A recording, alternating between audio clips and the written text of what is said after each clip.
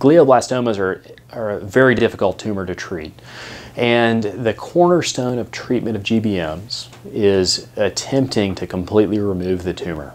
Some tumors do not allow that to be removed, and when I say completely remove the tumor, it's impossible to remove all of it at the time of surgery, but remove the portion that is displayed on the MRI. We try to completely remove that, and that allows us to do several things. It allows us to get tissue, and then it allows us to look at the genetics of the tumor to see if there are any immunotherapies or if there are any additional treatments available. It also helps us make predictions based on prognosis and how well patients will do.